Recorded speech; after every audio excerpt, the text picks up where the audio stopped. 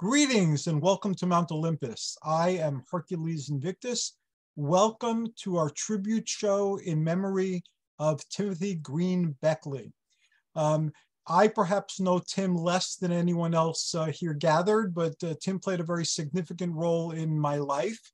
When I was much younger, I used to read the books that he wrote or the books that he preserved, because Tim used to take ancient lore that was hard to find and then republish it so that you could pick it up with what money you had, rather than going to antiquarian bookstores to find some copy in Europe that would put you out a few $100s. So I really appreciated Tim's existence, and I always admired the intrepid band of investigator authors that he had with him that would share their adventures. And it was always a fantasy of mine to be part of this intrepid band. I met Tim in the very early 90s when John Keel was still around with the Fortean Society. And then we reconnected again in the early 2000s when I started reviewing his movies, because he was making movies at the time, as well as his books. And I believe I interviewed Tim on the podcast once or twice, and then I interviewed some of the authors and so on. And then we faded apart again. And then at some point I was contacting about something to review, I pointed out that I write, and that my writing at the time was appearing in magazines. So Tim asked for me to write about something. I believe it was on simulation theory, where the world is not what we think it to be. So I wrote something, I sent it in, it was in that book. And then I think I was in almost every single book that came out after that. And so my dream came true, and Tim made it possible. I was part of this intrepid band of people who were investigating strange things and sharing them with the world. Tim played such an important role in my life that I've decided to dedicate some of what I'm doing to his memory, the things where he was most important to me. And that will be our ET show, and also our cryptid show.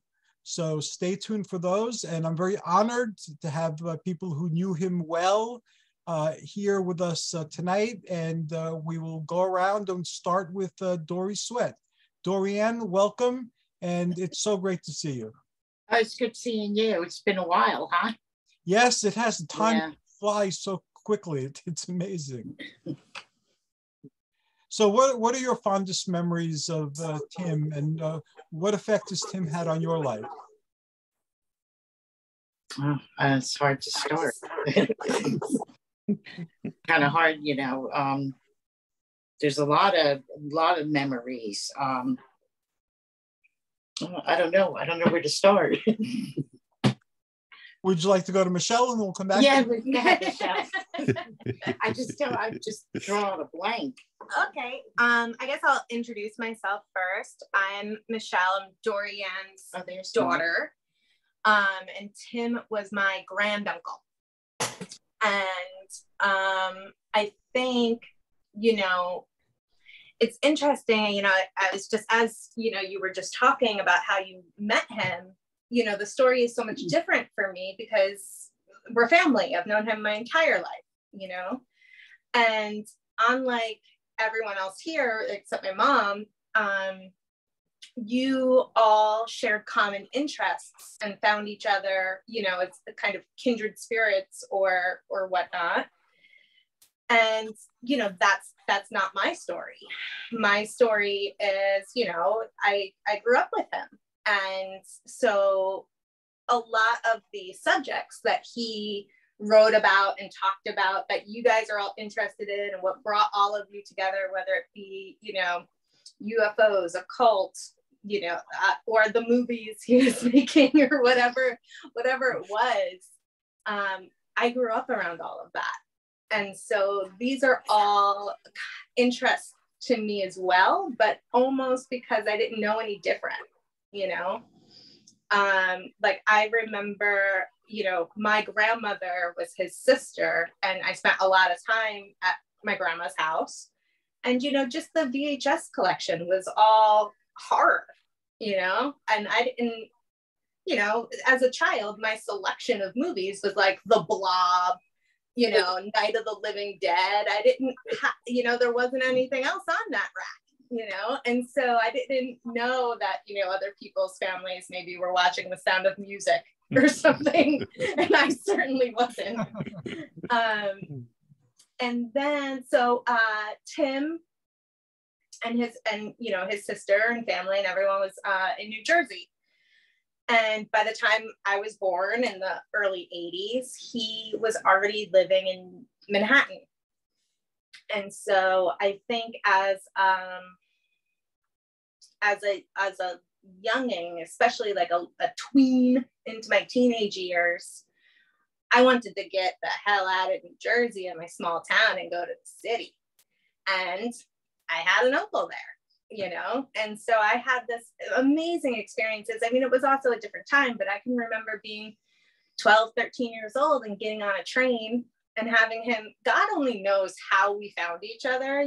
Today we've got cell phones and stuff, but I just trusted that he would be at Penn Station, and somehow he was, and he'd come pick me up, and I can remember stuff like him taking me, down St. Mark's and buying me whatever I wanted. Like, I remember I was probably like 12 and he bought me the cigarette case that I wanted for some reason, and I can remember going back home and, that was just one of many cool things that he bought me. And I can remember, cherishing these items as something that this really awesome man gave me.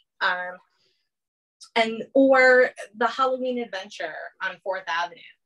I mean, he brought me there when I was like 10 or something. It's still open to this day, and it still has, I've been there quite a few times with him over the years, and without him as well. And whenever I go there, it always reminds me of him and this idea of New York and having places like a Halloween store all year long. And these were the types of places that I wanted to go to. And just like he did at 17, 18 years old, I left New Jersey and came to Manhattan, and I never left.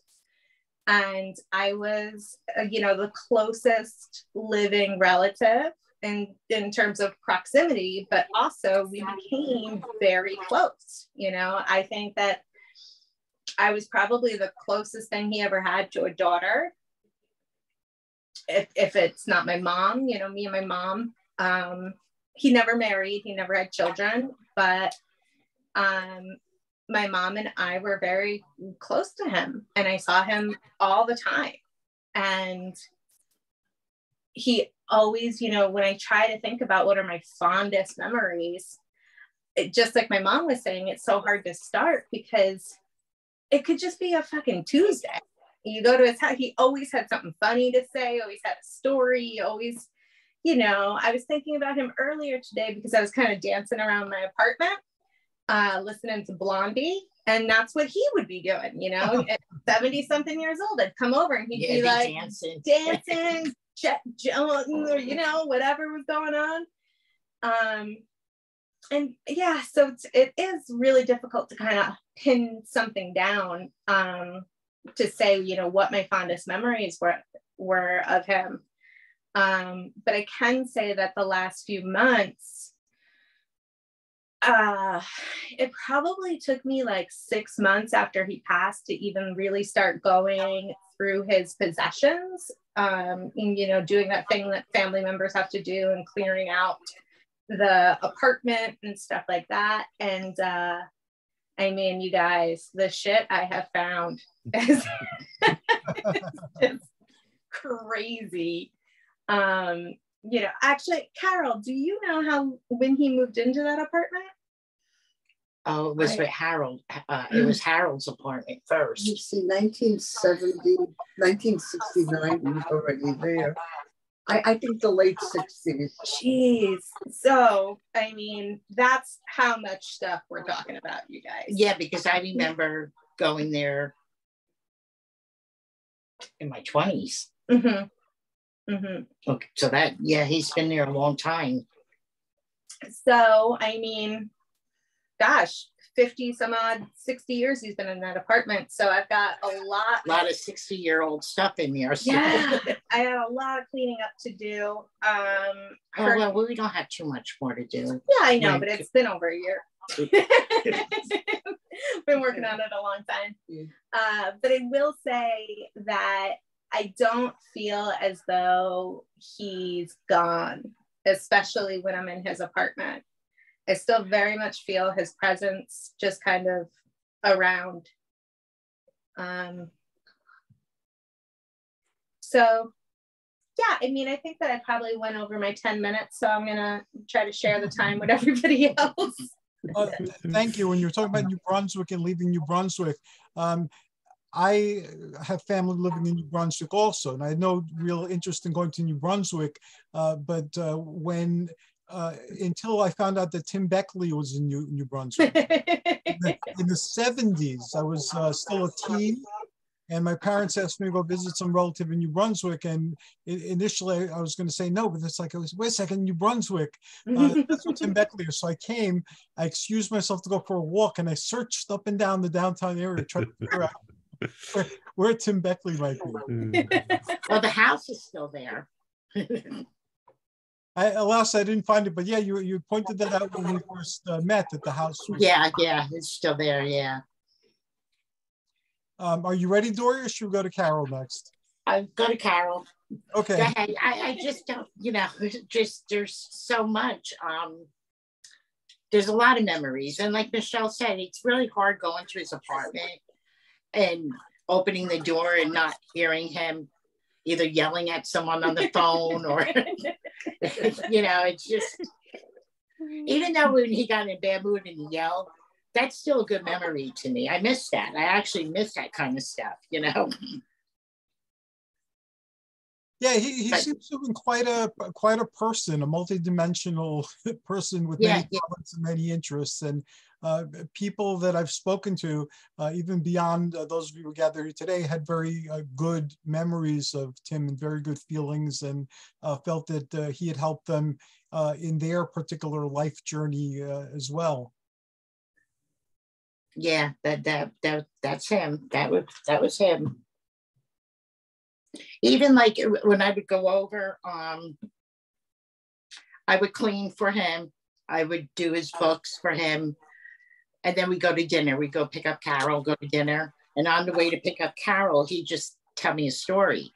So even going there, I miss the stories. It would always be a new story he would tell me about it. I always used to try to talk him into writing a book about himself when he went traveling and different things, because those were the best stories he would come back with. What was things that he did when he was traveling, trouble he got into, and different things like that. I always tried to get him to write a book about himself, but he wouldn't do it.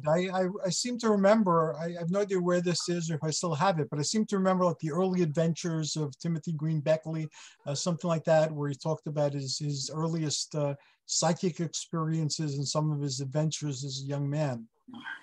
Oh, wasn't that like when he was a kid, Tim? I think that's from when he was maybe a teenager. Is that what you're talking about? Because I know he wrote some kind of book way when he was really, really young.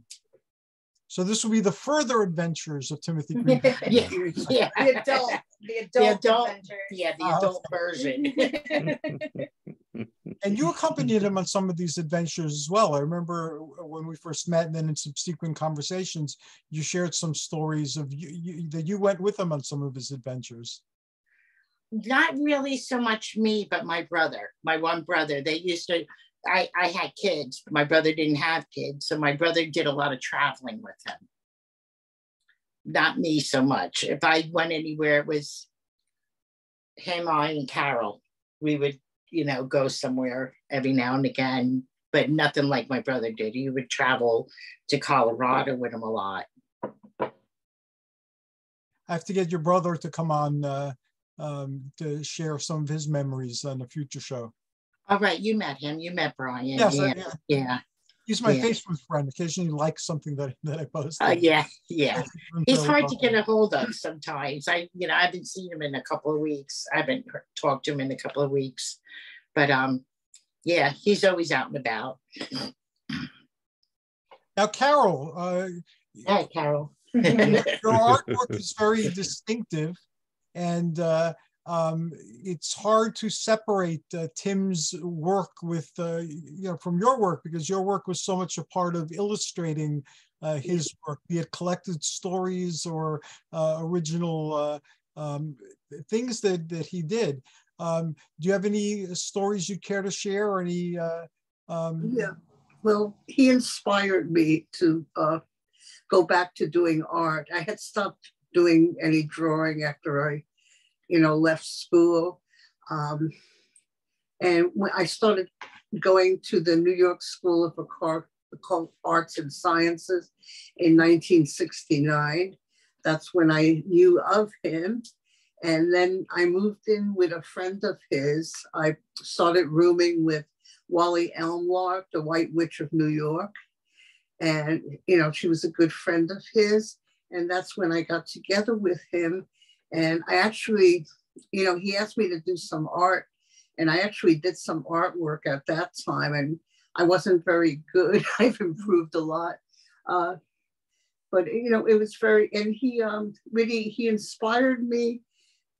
And he taught me a lot of things, unusual things. He's responsible for, I felt like, bringing the magical universe to me. He and Wally, made me aware of, I guess, the paranormal all around.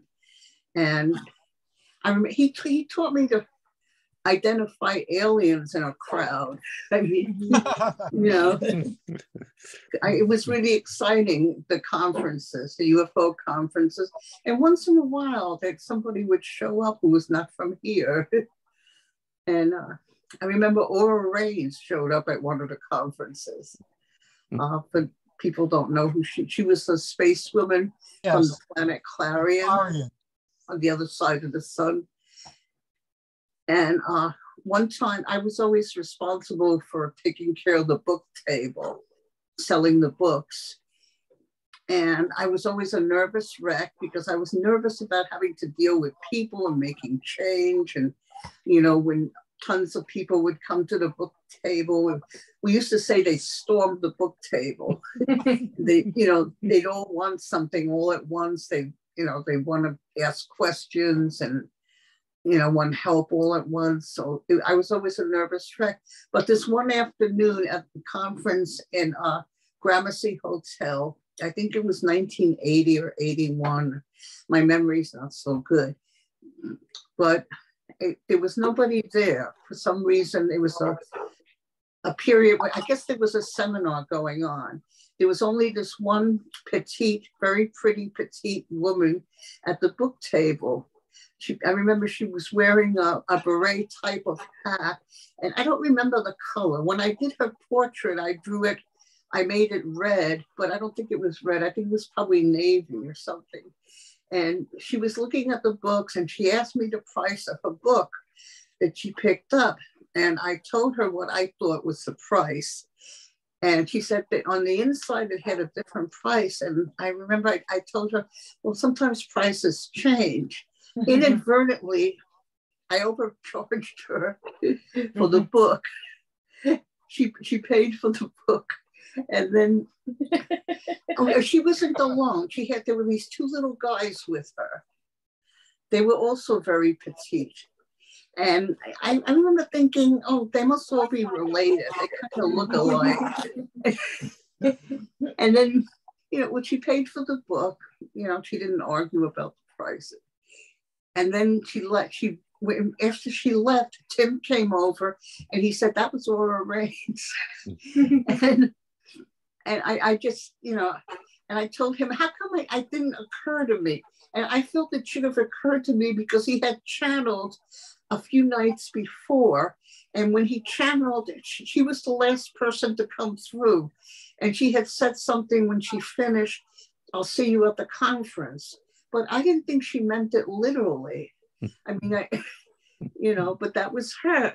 He told me that, you know, and I told him, how come it didn't occur to me? He said, well, she probably kept you from realizing it.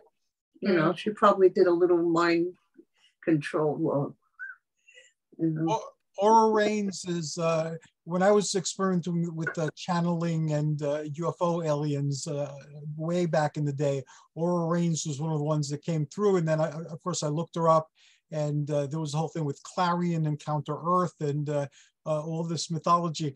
It's funny you would bring up Aura Reigns today, because Aura Reigns is not something that comes up in conversations.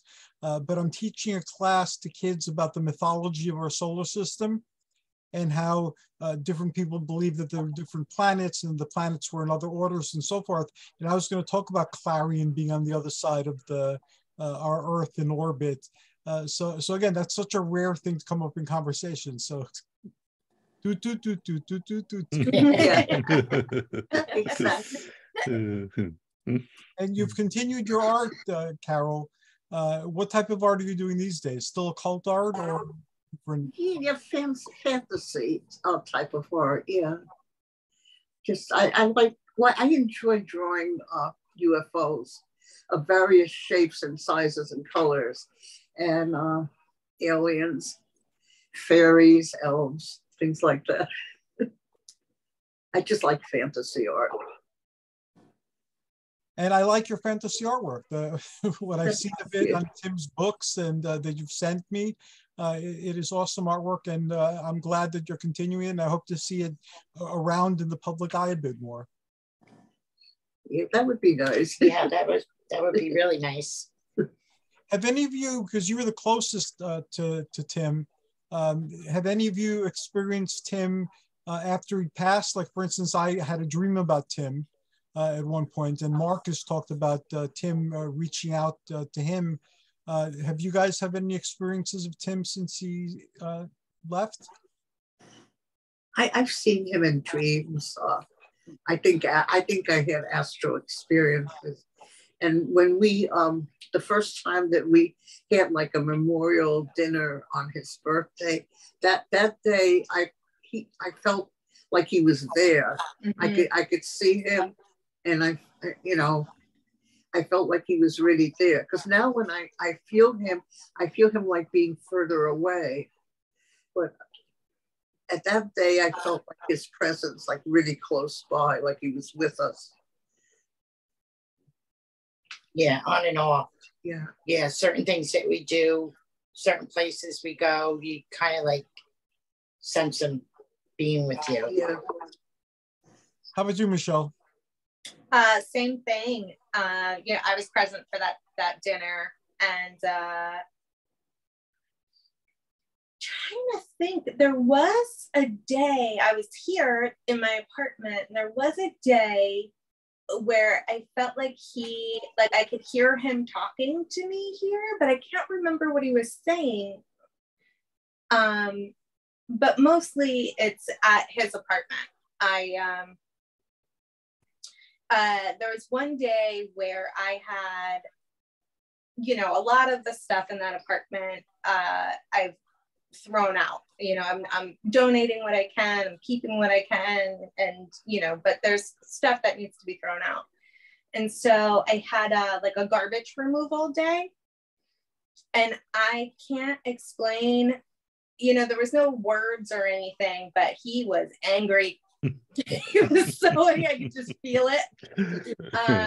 And it's not me projecting. I went outside to watch the garbage truck leave, and angry. And you know what? I did not feel his presence in the apartment for like a couple of weeks. He was like giving me the silent treatment. Oh, but now we made up. He's back. And yeah, I mean, I just, what? I still, when I walk into the apartment, I say hello to him. Sometimes I get sad because I don't see him there, but I feel him there. And it's for, besides that silent treatment time period that we were in a fight, besides that, it's just as strong as ever. I feel him there, as if he was just there yesterday, and it's been God, a year and a half already.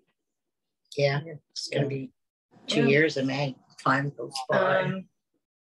So yeah, I definitely feel like he's still around, but God, I really wish I could remember what it was about here that he was talking to me, because it was not long after he died. I guess not meant to be. Or if you remember, we'll come back to you. Yeah, sure. And I want to thank all of you. And before we proceed with one of the intrepid adventures that I wanted to do by Tim Swartz, I'll extend an open invitation. You guys are phenomenal people, and you're incredibly awesome. And even though it's not your primary focus, you are interested in UFOs and ghosts and things like that. So you have an open invitation. I'll send you emails or personal messages on Facebook. If you'd like to participate in any of the discussions that we have, you're welcome to do so. Thank you. Oh, thank you, Hercules. And if you don't, that's okay too. It's totally up to you. Thank you. And if you remember your story, if you have any other stories, again, we have plenty of time. Thank you. And now the one, the only Tim Swartz leads the way, who's taken the torch of Timothy Beckley. I'm very honored to be part of your adventure, Tim. Thank you so very much. And you're a great friend. Oh, well, thank you very much for inviting me here tonight, Hercules. I appreciate it. I do want to go back just real quick to something that Carole had said about selling Ora Raines, an overpriced book. I'm surprised that Ora then didn't come back later in a channeling session demanding a refund off of the book that you sold her, Carole. So, that just goes to show that, you got to, she was a good spirit there, and not prone to demanding refunds.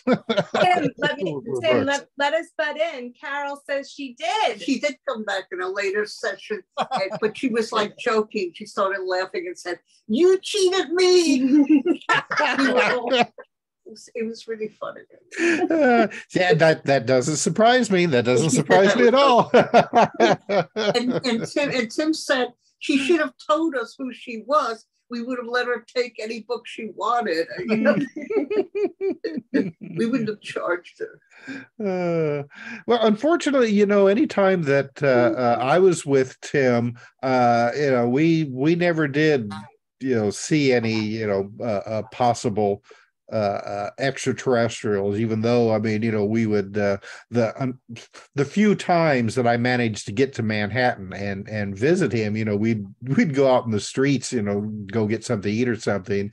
And we were always, oh, could that be one? Nah, he's too weird to be, an extraterrestrial.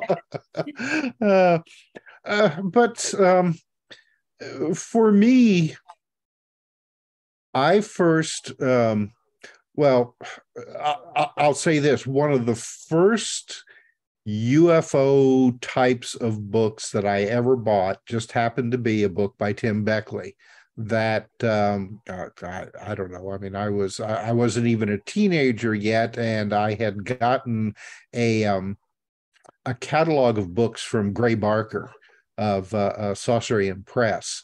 And one of the books that he was selling was Tim's first book about Richard Shaver and underground or underworld mysteries. I can't remember the exact title, because he's republished it several times under different titles. And but years later, then in the early 80s, when I was working at a television station in Dayton, Ohio, I had secured an interview with J. Allen Hynek, who just happened to be at the Air Force museum that was near the Wright-Patterson Air Force Base. And after I did that interview, I was able to put it up on the CBS news feed, which at that time, this is pre-internet, stations could put local interest stories up on this new feed, and it would go up on the satellite. It was courtesy of CBS. So then any station across the country that was a CBS station could pull stories off of this news feed. And obviously a station in Manhattan pulled it off because Tim Beckley, how he found my number, I don't know. He called me at the station and wanted to know if I could provide him a VHS copy of that story for him. And so I did. And, I mean, we talked on the phone a couple of times and sent letters back and forth. But, we kind of, went our separate ways for a little while. And a few years later, I was living in Indianapolis, and just out of the blue, Beckley sent me a letter. Again, I'm not quite sure how he found me in Indianapolis. He was always really good at that, but he was just getting ready to start a new magazine called UFO Universe, and wanted to know if I wanted to write some articles for it. And at that time, I was newly married and had access to a word processor, because in my younger days, in college, when I wrote UFO articles for, say, like a Saga magazine and things like that, I hated it because I had to use a typewriter. I hated typewriters. Bad speller. I was a good typist. I was a fast typist, but then, you have to go back and try to repair everything. And I just hated that. And that was one of the reasons that I kind of stopped writing articles. And of course, doing television, that takes up, that's a 24-hour, 7-day-a-week job. So, I was like, yeah, of course, I've got this word processor, a lot easier. And really that's how the second phase of our friendship started. And from that time on, that would have been, maybe around, it would have been the early 1990s, I think, when he started Mysterious Universe. And and from that point on, I mean, we just continued writing together. He asked me if I wanted to start writing books for him, and I was like, yeah, of course. I mean, this, I enjoyed doing this stuff. Whenever I had a chance to get to Manhattan, I would always go and visit him in his apartment, and his apartment was everything like Michelle and Dorie and Carole has described. And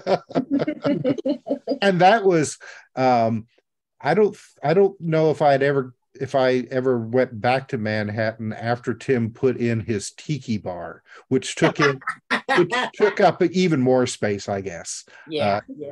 And I mean, and his place was really crowded when I was there, pre-tiki bar. Now you understand why it's a year later and we're still working on it. Oh yeah. Well, yeah.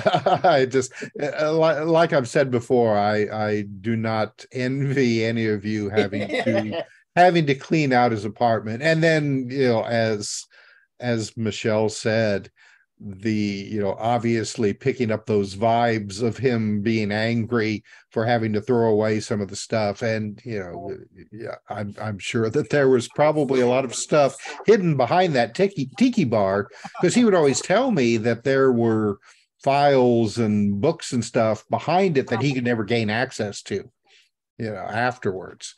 So I would not want to have been the one to go through that stuff. So yeah, well, I went through the stuff, but when the tiki bar was coming down, I left the room. I didn't want no part of it. Yeah. Oh yeah. Though, to me, it would be almost like a treasure hunt, because of all the stuff that he said could be behind there. Oh, and there was a lot. Was there really? Yeah. Yeah. So yeah. But so I was always kind of Tim's accomplice, I guess, when he had a new wild idea, and he had a lot of wild ideas, and some of them ended up working out really well. I mean, he got it in his head one time that he wanted to produce some direct video movies. Mm-hmm. And he had done an actual, I think it was shot originally on 35 millimeter, back in the 70s, a movie called a Driller. And so he kind of wanted to do that again, except, using the newer technology. And of course, that was something I was familiar with. And at that time, Sony had just come out with like the first ever digital prosumer cameras that were really easily affordable, and you could plug them directly into a computer for nonlinear editing. So we got a couple of those cameras and went to work and ended up producing 3, possibly 4 of these direct to video movies of questionable quality. They were fun though. I remember the vampire one. When I came in, the vampire one was the one that had come out recently. That's reviewed. And that movie you're talking about, The Curse of Ed Wood, is that's the clean title of it. And I mean, there was nothing pornographic about these movies. They would be considered like something you would see on, say, like HBO or Cinemax late at night, and that's what we were going for. We weren't going for anything crass, just kind of bloody, sexy, naughty fun. And I think that we accomplished that. The Curse of Ed Wood actually ended up being really big in Japan. I mean, that sounds like a cliche, but they bought a bunch of those for whatever reason, who knows. And every once in a while I'll still actually run across one of them on streaming, say like on Tubi or YouTube or some of these other places. So it's amazing the legs that this kind of impulse idea that Tim had at the time ended up having. And what Tim would do is he would have his camera, and I came to Manhattan a couple of times to shoot stuff with him, but then a lot of the stuff was just stuff that he shot on his own. He actually went out to his sister's house in New Jersey to and I think Michelle was there as a teenager, so I'm sure that had to have been a lot of fun. I have excellent stories from the filming of that. That was jungle eating lesbian vampires. Skin eating jungle tramps. That was epic. Yeah, I imagine. So Tim would shoot all of this stuff and then send it to me, and then I would have to try to edit it together, with stuff then that I shot, combine it all together to make some kind of coherent film out of it. And so and he also did what was it, the I can't remember the title now, but Sandy Hook. The Sandy Hook Massacre. Yeah. I'm not quite sure. I don't know. He may have shot some of that as well. at at your house in New Jersey, but yeah, and mostly down the shore. Yeah, because that's the one Carla was in, and Carla got hurt. Yes, that's the one. They wanted to abandon building. Mm-hmm. They shouldn't have been in there, but right. definitely guerrilla filmmaking at its best. You know. I actually found the camera that you're talking about. And and I also found the original reels from Driller. Oh my gosh! So I got all that stuff too. Yeah. So, what format are they on? It's in a film canister. Oh, okay. So I didn't open it and really inspect it, but there's also a bunch of stills from the movie as well that are on those like 35 millimeter slides. Mm-hmm. Right. Well, they would actually at the time cut frames from the movies. Right. They'd make a copy of their own, cut frames from the movies, and then mount them for those slides, and then send them to magazines and newspapers and stuff, for publication. Wow, that's see, now he thought that film was lost. So I'm not sure if it's the whole entire film. I found 2 film canisters in different locations in the apartment, and they both say Driller on it. Mm-hmm. So I have them together, and I have it together with a bunch of those slides, and he even has the projector for with the carousel for those slides. Right. Okay. I don't know if it functions, but I found that as well. So I got quite a collection going on, guys. And I found the poster, the Driller poster that they hang up in the movie theater. Mm-hmm. Which I got upset because he folded it. Oh. He folded it like a notebook, and I was like, why did you do that? Yeah, I found 3 of them hidden in way back in a closet. Oh wow. Yeah, see, if those have been rolled up, like the poster, but I found some posters that were rolled up for Driller, but not the one that they would hang in the movie theater. Right. Those, for some reason, he folded. And I can remember one time, I was a lot younger, and I knew he made the movie Driller, and we had an adult theater up the highway from where I live. And I can remember going to the grocery store one day and seeing his name out on the highway for Driller. And it's like, I had to call my mom right away. As soon as I got home, I was like, you're not going to believe this. Well, unfortunately, the distributors of that film, I guess, just robbed him blind, which is not uncommon. And he probably, he wrote articles for the adult film business, so he should have very well known that was going to happen. And I think that was one of the reasons why he kept control as much as he possibly could on the little films that we did. He would find people that would distribute them, but he kept close watch on like the money coming in, or sometimes the lack of money coming in. It's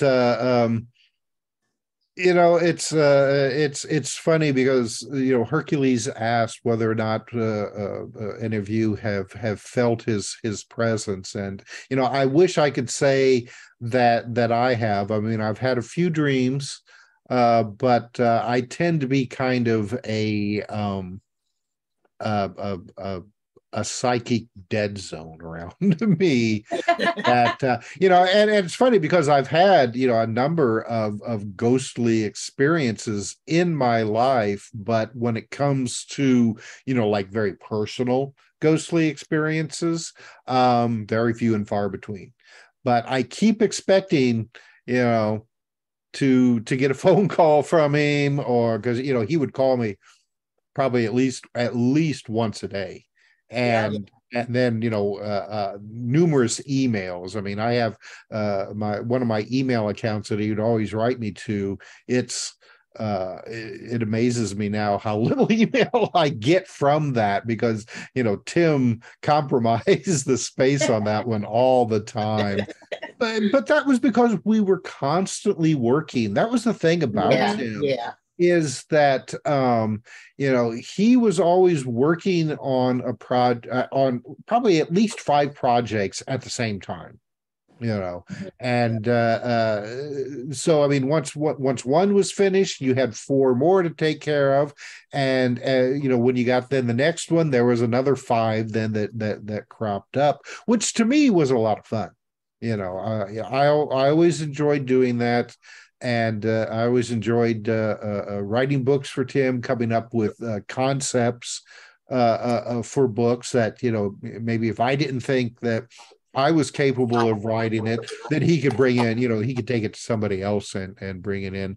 And because of that, we've been trying to start putting out books along the same vein as Global Inner Light communications. I mean, there's no way that that I would be able to have the energy to stay up to what Tim was doing. But I mean, kind of in his honor, we want to keep that ball rolling. There our latest, and we put this out a couple of months ago, was Alien Artifacts. There you go. Alien Artifacts, and I put it on it. Timothy Green. We put up Timothy Green Beckley's Alien Artifacts. And like the first, page inside, it says dedicated to our friend Timothy Green Beckley, Mr. UFO. Godspeed with your journey on the mothership. Oh, thanks, Tim. Yeah, and so I mean, probably as long as we're putting out these types of books, we will have some kind of mention or dedication to Tim Beckley in it, because none of us would be doing this stuff today if it hadn't been for Tim Beckley. I mean, we all have our different stories, and but Tim was kind of the central pivot for all of us, and we wouldn't all be here talking about him today, if it wasn't for him. Well, of course not. That was a stupid statement. But I mean, it was always just so much fun working for him, and it's a lot of people would always say that they couldn't quite understand how we got together, how we ended up working together, because we seem to be kind of opposite personalities. And it is somewhat true. I mean, I tend to be like a little bit more reserved compared to Tim being outgoing. But then again, I think probably everybody compared to Tim would be considered reserved. True, very true. But actually, I mean, Tim and I have a lot of very similar interests. And I think that's what kept us friends for all these years, because I mean, we were always surprised. Oh yeah, you like that too? I mean, we like the same kind of movies, same kind of books. Just same kind of like sick black humor at times. But I tell you, I mean, it's just every day I consider myself blessed that I was Tim Beckley's friend. And I'll leave it at that, Hercules. I've probably eaten up more time than I should have. But selling yourself short, Tim. You are the person who's holding the torch and continuing the tradition, and you are honoring Tim as you do so. And again, even if you didn't personally investigate the paranormal, the tales you collected and wrote about and published and spread helped inspire people like me. So, you're selling yourself short. You're a very important part of Tim's adventure, and continuing on to this day. Well, and I should say also that the book I just showed you, Alien Artifacts, Hercules has an excellent chapter in that as well. Thank you. We're working on a new one now that Hercules has contributed a chapter. So hopefully in the next, hopefully 2 or 3 months, that we'll have that finished and released. Thank you so very much, Tim. You're awesome, and thank you. My pleasure. Now we move on to Carole Linda Gonzalez. Greetings. Hi. How are you? Hi. I can't speak at length the way the others have spoken. I never worked with Tim. I'm from the other side. I'm one of the people who attended conferences and was involved in that respect. I met him when I was a teenager. I remember hearing his name. I went to some of Wally Emlark's meetings. I do remember meeting Carole Rodriguez and Antonio Huneas. But and I went to a gathering he had in Phoenix, a few conferences. Very interesting. I had an experience, and that was my interest in it. And then for some reason, it kind of went out of my mind. I don't remember it. I don't remember anything. And then when I joined Facebook, maybe in the early 90s, suddenly it all came back to me. I saw Tim's name and I contacted him. And I asked him about Wally. I remember Carole Rodriguez. I remember all the people that, what was it? There was a fellow who had a name that was like a color. I forget. He was like a rock singer. Blue Ocean. Yes, right, exactly. I remember meeting all those people and dealing with them. And after that, after I reintroduced myself, he remembered me because I had gone to some of these things, and he became my go-to person. If I had a question, I went to him, he always answered me. I got back into UFOs specifically because of that experience. And I was trying to get him to come to Nick Curdo's group, but he was already ill and he couldn't do it. And pretty much that's it. My go-to person, any question I had, that's who I went to. He was always wonderful, answered every question I ever had. And he knew everything. One time I asked him, why don't you write a book on the history? And he kind of like, wait a minute, I write books all the time. But I meant like a serious history in terms of, he's part of the history of a UFO experience. How many people would know anything about it if it weren't for him? Very few people. He was there at the beginning. I remember the Flying Saucer News. He knew what it was. I remember meeting so-and-so. He knew what it was. He had a meeting, was that famous, the Mothman guy? I remember meeting him. John Keel. Tim knew everything. Everything at the beginning. A very important person to write something serious about his activities and what he did and what he knew. People don't remember him now. Young people don't. So I just wanted to add that, and that's why I'm here. I want to keep it going. People have questions. People are seeing things. People want to know.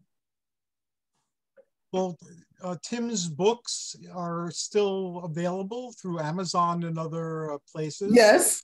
We can all help by promoting those books. Mm-hmm. That's an idea I wanted to discuss with everybody. We can pick like authors from different books and interview them about the book and promote the books. And we have the other Tim, who's carrying the torch with Zontar Press. Absolutely. And publishes material that's in the spirit of what Tim Beckley was doing. So if you want to join to keep the memory alive, you're more than welcome to. And Carole's been on, I think, 1 or 2 of my shows in the past. And then yes. I lost track of you. What happened? I'm available. I'm here. Okay, good. I'll contact you. I'll invite you back. And I love Steve Reeves. That was my love when I was a teenager. That was Hercules for me. So I'm always looking at anything you post about him. Yes, that was one of my other inspirations growing up, the people in the Hercules movies, and they encouraged me to work out. They encouraged me to get into the human services to try to find social monsters and social tyrants and all that type of neat stuff. Well, I haven't gone anywhere. I'm on Facebook. You can contact me anytime. If there's anything I can help you with, I'm here. I'm so excited that Carole Rodriguez is still active. I know Tim told me that. Michelle and the other lady, I forget the name. You're so involved in maintaining it. I hope you archive his papers and keep it as a wonderful reference that others in the future can know. When I come across his name, I mention his name. Oh, he's ancient. Like young people, they don't know who he is. That's what I mean. People need to remember what his gift to them is. And you mentioned Nick Curto, and Nick Curto is a frequent flyer on my channel. He has his own shows, and he participates in several others. And he runs Disclosure Network New York. He was one of the founders.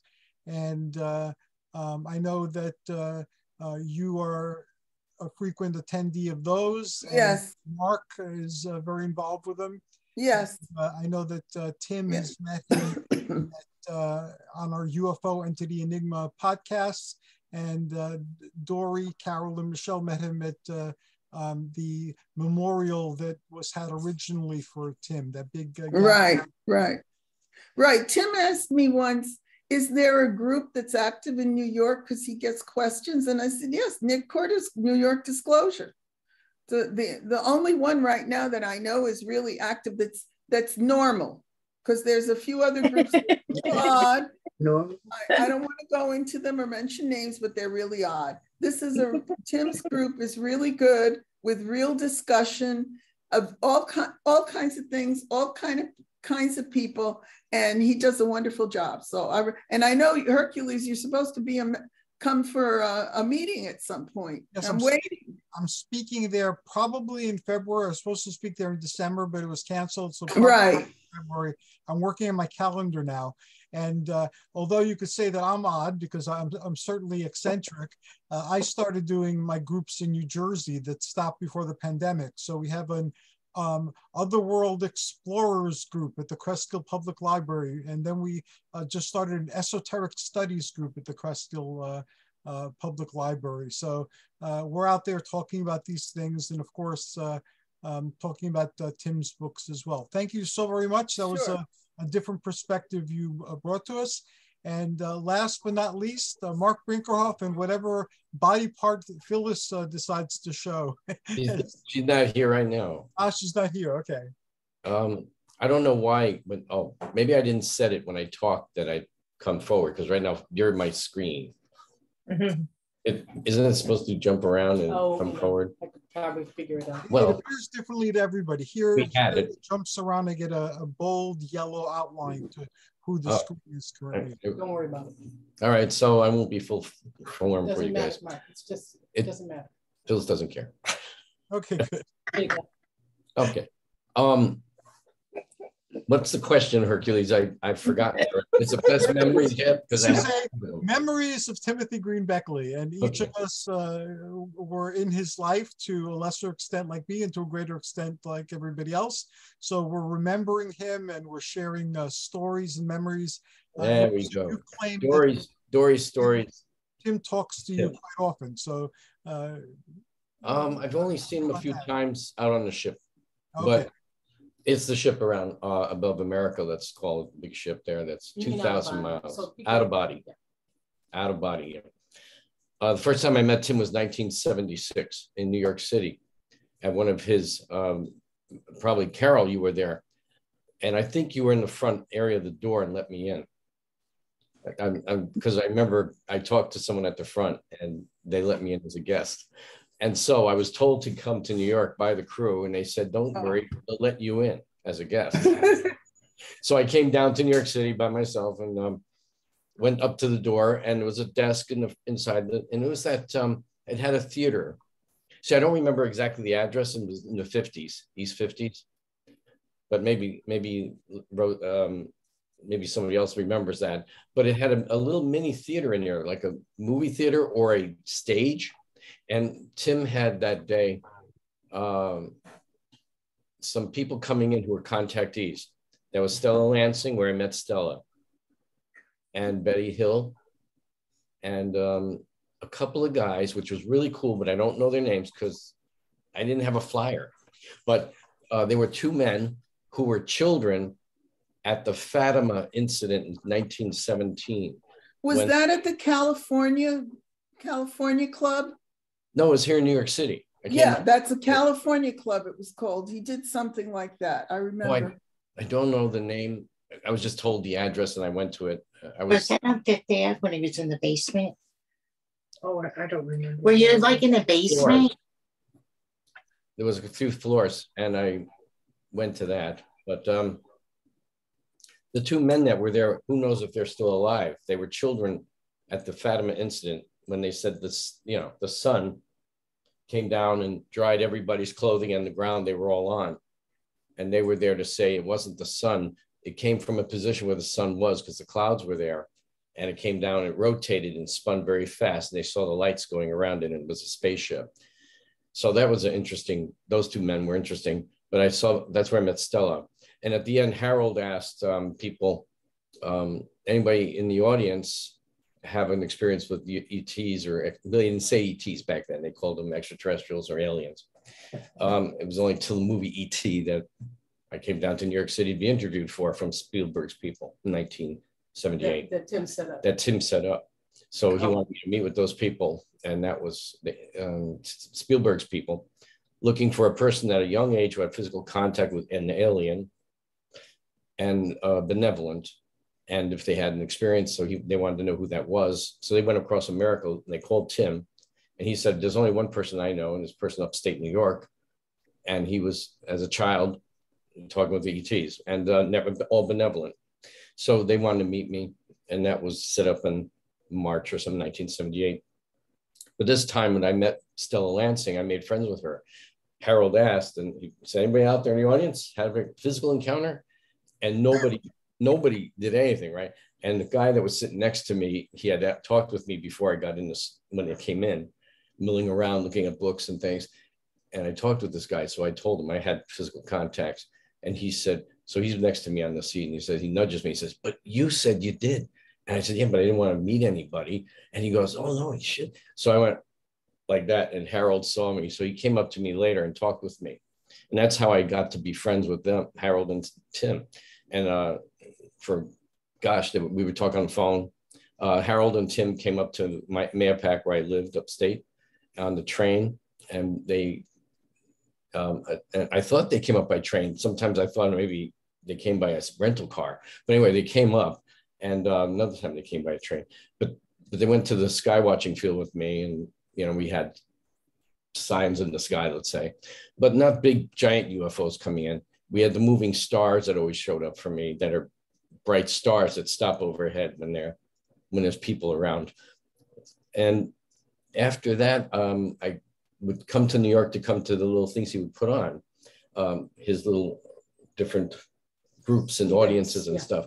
And we did one in 1980, I think it was, right? At the Christ Church. Yeah, that's, I remember. We did a thing there at the Christ Church where Tim put it on, our friend Bryce Bond, who I was his cameraman later on and everything. But Bryce would be the announcer. Tim put on the show, so he announced it, but then Bryce interviewed the people or talked with them and said, this person's next. So Bryce opened for me, and Phyllis, you had the slides, right? We had slides at the time.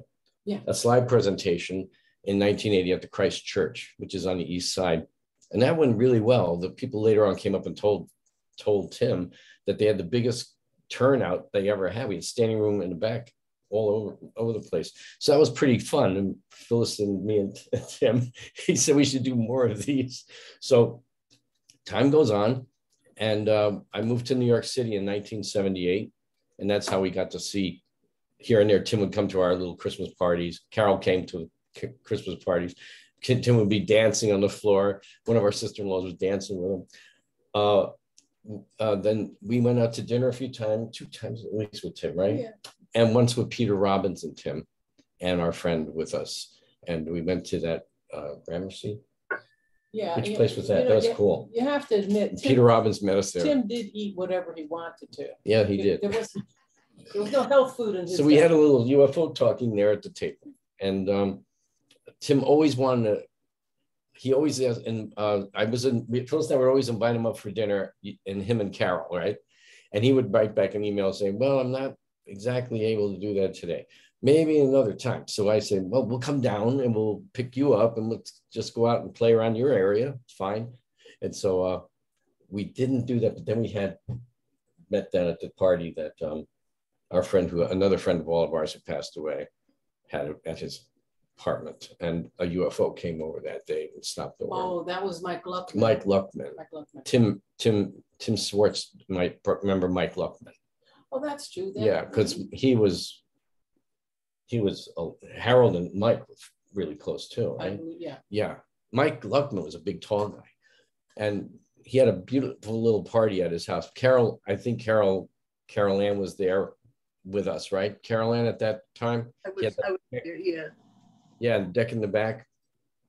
And a UFO, I was contacting, and suddenly they said, look up. So I turn around, I look up, and a UFO was sitting above. And I pointed, Tim was sitting with Carole, and I'm like this, because I was far away from him. I was like this, and Tim goes, yeah, that's the sky, Mark. And the UFO was sitting there, big, bright, shiny one, like a silver, and it did its little thing, moved along, and then flashed off. They just shut down, like dematerialized. But they don't look, like. They're just like a giant sphere. Yeah. But very tiny spheres. So what would you say about the size of a giant O on your keyboard? Well, they're quite high up. But they're so high. But that's how they communicate. I do a call and they come over and they'll stay for a few seconds or minutes and that's it. They're gone. They're just saying hi. I think the last time we saw Tim was at Pine Bush. With Carole Ann. Yeah. And we were hoping he would stay for the lectures later on that night, but he just wasn't feeling well. Yeah, that was what Carole Ann, was that 2018? Do you remember Pine Bush? When I don't really remember. When I went, when I took these? Yes, Dorie was there. Yeah. Probably 2017 or 18. Yeah. 18. That's what I was thinking too. I have the T-shirt that we got from there, and that was the photo you sent. The photo you sent of Tim and us, and we treasure that. We got that. Thank you. And that was the best time ever. We had so much fun up there, and that was the first time we went. And that was the last time we went. That was the first time I had ever gone. Yeah, you drove them up, right? I went. When did I took Carole last year. We went again last year because they didn't have it for a while because of the pandemic. Yeah. They kept inviting me to speak, and then I wouldn't hear from them. So how was it last year? For 4 years. How was it last year when you went? Well, it wasn't as good as it was when we went that one year. They didn't have the parade. And I basically was taking my grandson so he could see that. I really thought he would enjoy the parade. And because of the COVID, they still weren't having the parade. But we still had a good time. They didn't have quite as much shows and different things as they normally do. But it was still a nice day. It was a long drive, but it was a nice day. Yeah, it is. It's fun driving there too. It's a pretty drive there. Hercules, we should all go one time all together. It'd be fun. That would be great. I was thinking of some conversations we had before the pandemic really took hold about having like field and trips and investigations and things like that. So maybe we should pick up those conversations again. And that would be fun. Yeah, that would be fun. They had a pretty decent pizza like restaurant there at Pine Bush. Yeah, we sent us to it. It was it was pretty good. Is there any place to get water or something? And the people in the town were great. They're fun people, and they loved young. Really friendly. Yeah. Everybody dresses up and walks around. I get a kick out of that. That was great. Yeah. I actually had a space suit, but I don't think I'd wear it. No, you can't wear it anymore. I don't think so. It's in the closet. Yeah. Why not, Mark? You could say Klaatu Varata Nikto. It would be fun. So my last times with Tim, I'd have to say was always on the phone. Yeah. Because we're discussing the books and the things we wrote into, you know, added some stories to the books that he was putting together. And then being on the shows with Tim and Tim. Mm-hmm. Tim and Tim. Did you tell them that he's why we got me? Tim used to love to say, "Oh, I'm the reason that Marc and Phyllis got together." You could peek interest. No. Yeah. There's Phyllis. Hey, Phyllis, we got to see your face. All right. It's like aliens. You're there. They come. You know. Oh, Carole Gonzalez, but Carole Ann.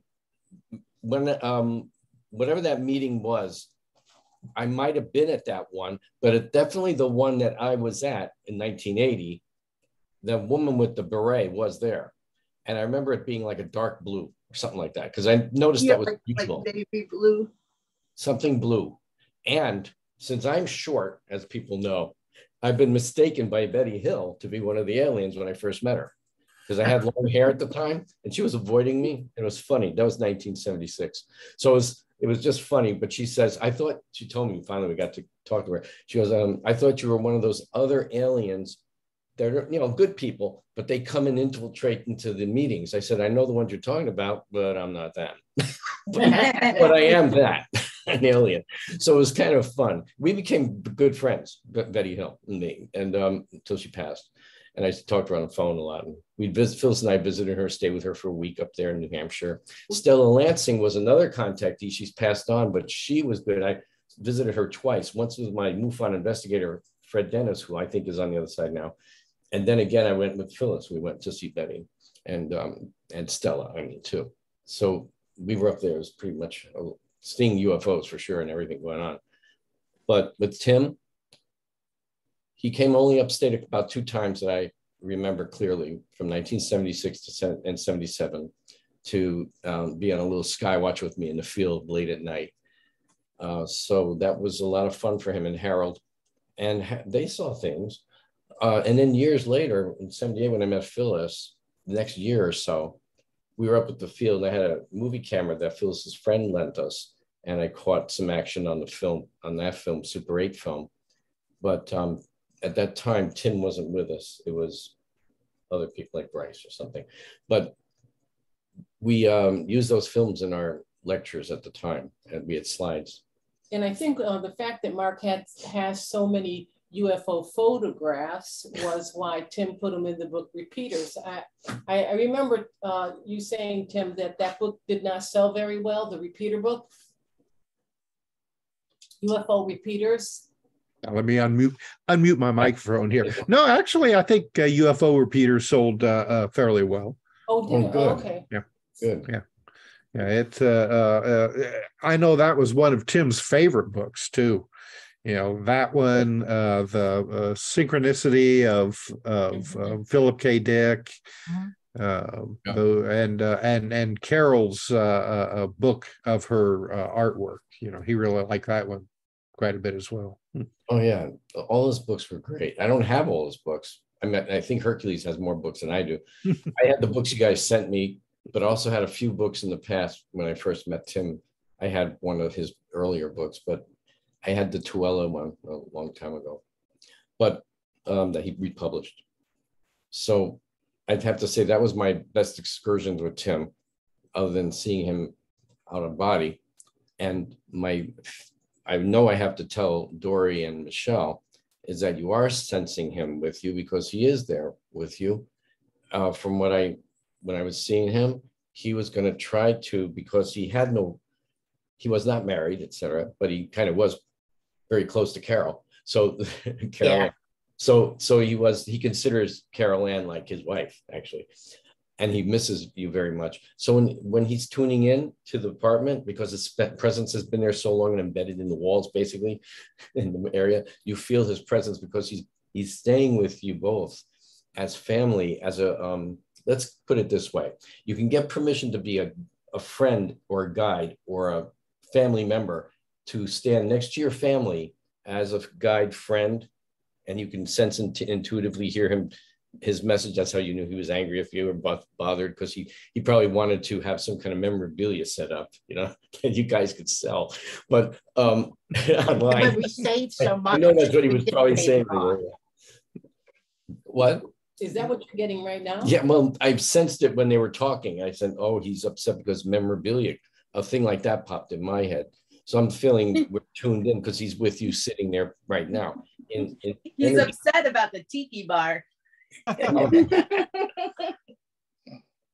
the recliner. Yeah. Oh, is this an old recliner? Yeah. Yeah. Actually, it was my dad's. And he always had a recliner. And when he, his legs were getting really bad, he couldn't sleep in his bed anymore. So he would sleep in the recliner. Oh. And he bought a new recliner, and he called me 5 times a day. He couldn't stand it. It was no use to him. It was worthless. So I said, listen, I'll bring you my dad's recliner. It's not leather, it's cloth. And, it had the remote where it would, stand you up. Oh, yeah. And, I said, we'll trade. We'll trade it off, So I brought him up. I said, if you like it, you keep it. If not, you're going to have to get a new one. And he loved it. He liked it. And I had a little car. And I'll never forget this. I couldn't fit it in my car. Recliner comes in 2 parts. I couldn't fit it in the car, so I put the back part in the back seat. And then my son put the part you sat on the roof of my car. And strapped it on, and I drove right through the Lincoln Tunnel with it on the roof of my car. I'll never forget, Michelle and him were waiting in front of the building. As I came around the corner, the looks on their faces when they saw this recliner on the top of my car.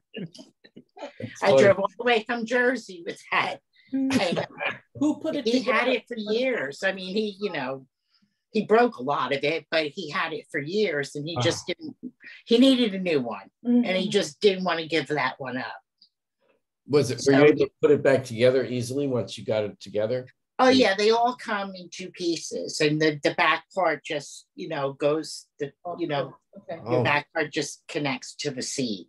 Wow, cool. Yeah, like the way they come. Sit on these. Do that. Sounds like an easy boy. Easy boy. Yeah, yeah.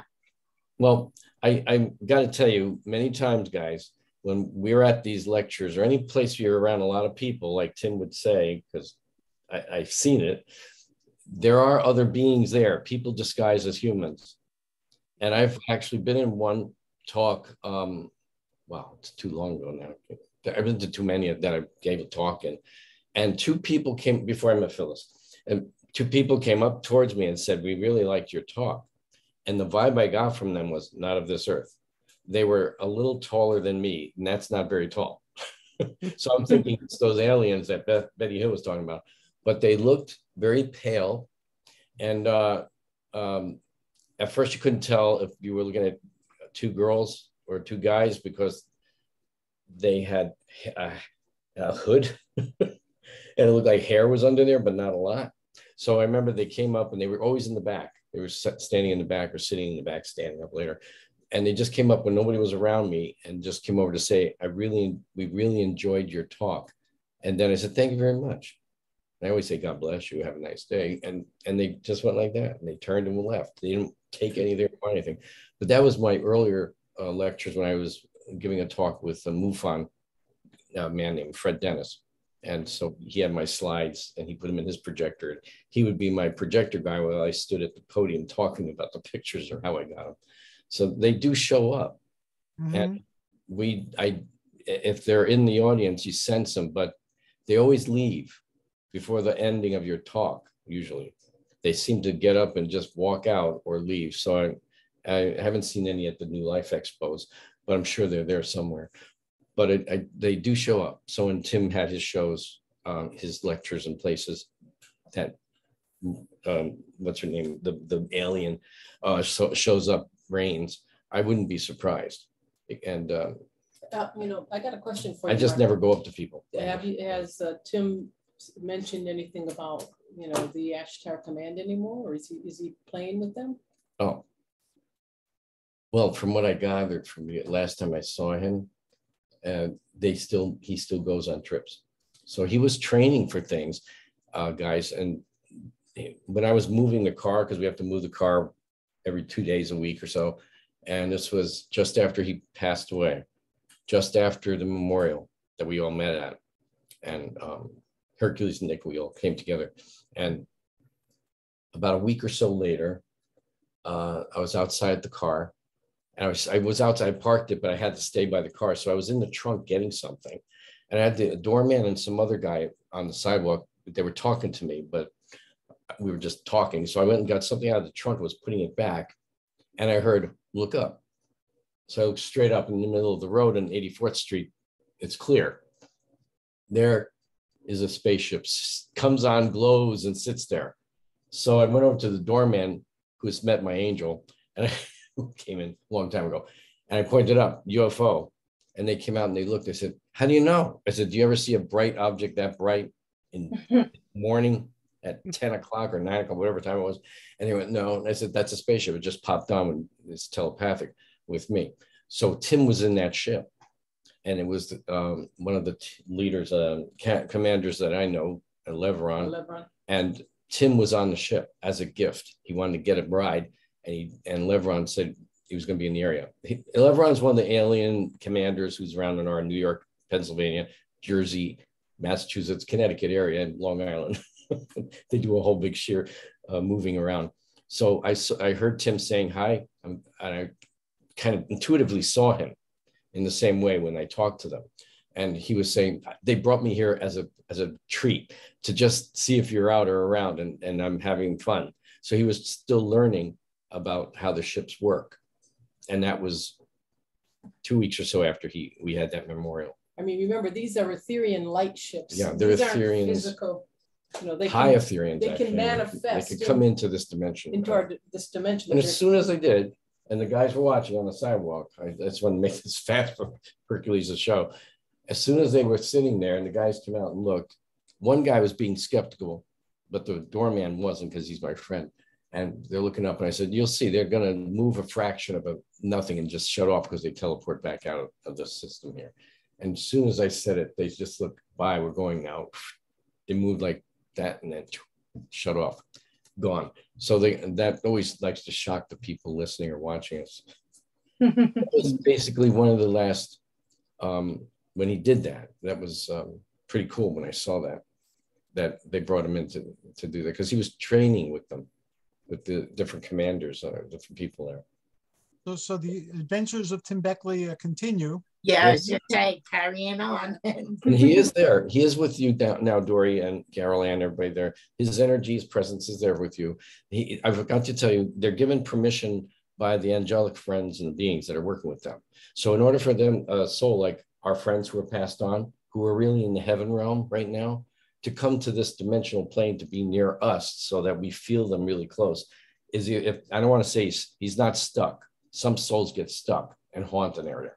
He had permission to come in to do that with an angelic presence who will make you sense his presence with you too, because he is there and is full of love. And so you'll feel his presence, but the reason he can stay long and be with you is because he has one of his guardian angels is right with him, being an energy focus for him to stay this long. They don't normally allow that for too long. You've had a visitation from a deceased loved one who just wants to say, I'm feeling good, I'm fine, I'm not in pain. And they appear at the end of the bed or in the dining room or something. And then they just dematerialize and leave maybe the smell of their perfume or cigar smoke or whatever they were famous for, like Ingo, cigars. So, and pipes or whatever with cigars. So they can do that. So I just wanted you guys to know you were feeling him. You really are. You really are. Thank you for that, Mark. Would anybody else like to share anything before we tune out for tonight? Any memories? No. The day we met was funny. No, that's okay. That'll be for the second. Tim just always said, it's because of me that they became friends together. Yeah. And today we got to see Phyllis's face. I'm aghast and amazed. That's in one of your books, Tim. This is like a monumental occasion. I want to thank everybody. If any of you want to be contacted, kindly share your contact information. We'll put that out there. Dorie, do you want to be contacted? Do we? Yeah. Sure. Yeah. Okay, how can people contact you? Oh, What do you want? So we are continuing the business. We do have a bit of an announcement coming soon on that tip. And actually, Hercules and Tim, if you would stay on after we wrap up, I'd love to talk to you guys. Okay. But I don't know, they moved the button for the end of show, but continue. So we'll talk by email or by phone. Sure. But to contact us is the same old email, mrufo8@hotmail.com. Awesome, incredible. I can't wait to hear about your upcoming project. Carole Ann? What? Well, I don't really want to be contacted. Okay, awesome. Well, if anybody wants to contact Carole, they can contact her through the Mr. UFO and we'll get it to her. Yep. How about that? Okay. Okay. Sound good? That works. A lot of people don't want to be contacted. We're on the show and they ask people to contact me for them. So that's fantastic. Tim Swartz, how can people contact you and become part of the grand new adventure that you initiated with Sean Castile? Well, they can find our address if they visit our website, which is still conspiracyjournal.com. Facebook tries to ban it for some reason, but just go to conspiracyjournal.com and you'll find a place that you can contact us on that site. For all of our books, just go to Amazon or your favorite local bookstore, and I encourage you to please patronize your favorite local bookstore. Thank you very much, sir. Carole, Linda. Yes. I don't really have any reason to be contacted unless you want me to do some notaries or file something with the Department of Commerce for you. But I do want to say it's very exciting to hear that the business will continue. And I was really glad to see Carole Ann Rodriguez. She may not realize it, but Tim used to talk to me about you a lot. So just saying. Yeah. Last but not least, Marc and the elusive Phyllis. She's gone again. She's gone. Yeah, you can reach us on intergalacticmission.com, etuniversal.com. Marc is my art site. I'm sorry, etuniversalzone.com. Thank you. And YouTube, Phyllis. YouTube and Facebook. And the email is the same. So it's marcbrinkerhoff@yahoo.com. Thank you, everybody. It's heartwarming to see how much Tim still lives on through us and through the memories of very many others. And it's always great to get together with everybody here. So for that reason alone, I want to keep doing a couple of these a year, because at least it'll give me the opportunity to connect with and speak with all of you. Thank you, Hercules. Thank you. Thank you. Thank you. Thank you. Honor always to be with you guys, all of you. Love you. I want to thank our audience. This will be on YouTube probably around midnight tonight, if not midnight the following day. Thanks again, everyone. Be well. Take care. Happy and healthy New Year to all. Thank you. Thanks. Bye, everybody. Super August. Bye.